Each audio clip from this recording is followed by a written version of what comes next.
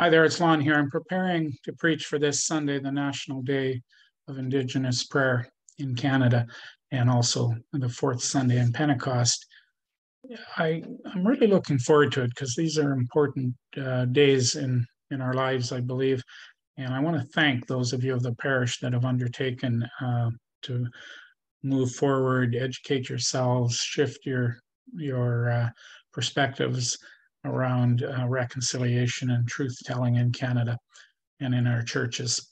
It's really important. We were told the other day at a workshop by Indigenous Perspectives Society, a facilitator named Rochelle, who really stressed, and it reminded me that I stressed the same thing when we did the workshops around truth and reconciliation here in the diocese, is to give up the shame and guilt of the past. And it doesn't mean to deny in any way, shape, or form. That's really important to know. But to accept those things, frame them in a way where we don't deny and we don't blame the victims, but that we acknowledge that they've taken place. We do the truth-telling side of the equation, and then we move to the reconciliation side. And in my thesis that I did called Walking Well Together as Church with First Nations, Inuit, and Métis peoples, one of the things I stressed was finding ways to link this to our Christian faith.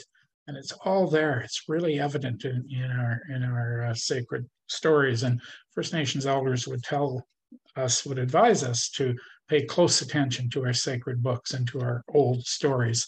And if you look back in the Old Testament, you look in the New, you look at the Psalms, you look everywhere, it's there. So as we receive absolution and accept God's amazing grace and forgiveness for the past, and yes, if you hear that it wasn't you, it was people before you, still an institution that we're a part of, and that we need to acknowledge the truth and just be honest. It's not complicated. It's about being honest. So we learn, and this Sunday, I hope that we can dig a little deeper and that we can look at how this all is involved in the stewardship of our churches, our properties, our places that we love and pray and worship and hold so dearly. So as we come to Sunday coming, I invite you, this is a response to call from God, a response to invitation from God to work and live with our neighbors well.